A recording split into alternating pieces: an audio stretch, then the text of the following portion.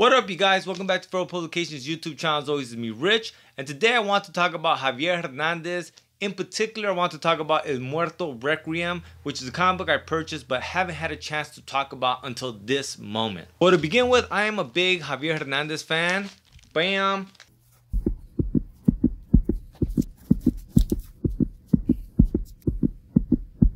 And I'm missing my manga Muerto because I lent it out to somebody. But that's also part of the collection. There's another book dropping soon. Can't wait to get it. Of course, I'm going to buy it as soon as it drops, the comic. And then he's going to do the whole graphic novel later on this year as well, I hope. Or maybe next year. Not too sure.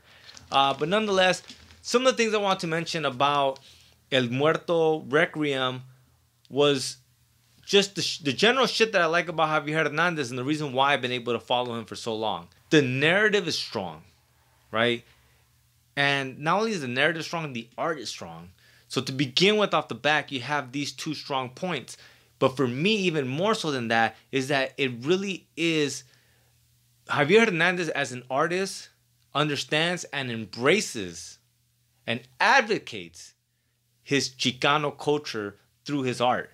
And that, for me, makes it very powerful, right? Going back to that point of representation, of if we're not being represented, it's because we're not representing ourselves. Because nowadays, we have the means and capabilities of doing just that.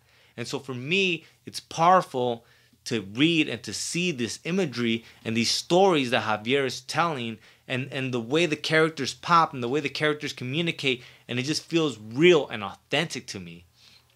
Another thing that he does, and I've talked about it before with Maniac Priest, is that he uses the real LA culture backdrop. Like the city is its own little character. And for someone like me that I'm from fucking LA, love it even more.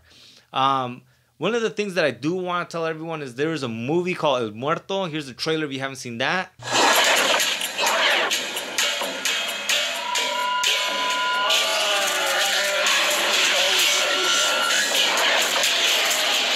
My heart next to your heart. Para siempre. Para siempre.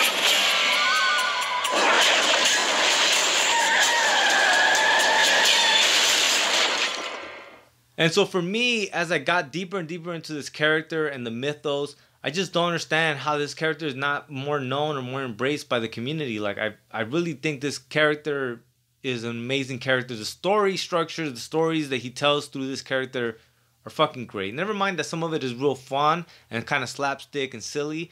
That in itself is fun as fuck as well. But like, there's some shit that's just fucking rough, man. And I'm gonna show you guys some of the artwork for El Muerto Requiem. It's fucking amazing. So let's get into that. Real classy, homie. Signed it for me. El Muerto Requiem. The art is very powerful. It just has a style. It's, you know what I mean? Like, I always talk about how, like, as an artist, you want to create a style where someone sees it, they know it's you, right? And I know the homie's a big Kirby fan, but Kirby is one of those as well, right? When you see a Kirby drawing, no matter how many people imitate the Kirby style, you know that was Jack Kirby. You know, the same thing, like, right?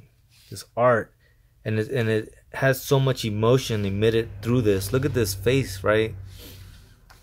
But like, it's very lyrical as well. The way he writes, so lyrical. Right? There you go, embracing some more of that Chicanoism, right? One of those things of like, it's subversive just because it exists, but it doesn't overdo it. But there's one panel in particular that I just love, man. I just gotta show this shit off. I love this panel. With the hair wet from the blood. Right? Love that page. That fucking page is good. Never mind, like, everything in this is good. But it's so lyrical. Like, throughout all of it, it's like a long poem. And it's just amazing. And basically, it's like this long story about fucking, like, rebirth. That's a self-portrait of the homie right there. You know, and it goes into, like, this long history of it. And then some fan art and things like that. But yeah, love this comic. But alright, guys, that's all I got for you guys today, man. I hope you guys really check out the homie Javier Hernandez. Check out his YouTube channel, buy some of his comics, and if you get the chance, go ahead and watch that flick. As always, like I say, like, it's up to us to, empower and amplify marginalized voices and really make ourselves be heard and seen and give our fucking stories through our perspective and create characters that really reflect us as a community or as just an individual. You know what I mean? Like, all of that shit really does matter. It's the way we get different perspectives and we create a sense of empathy.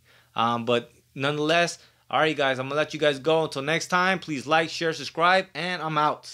Fight the fascists.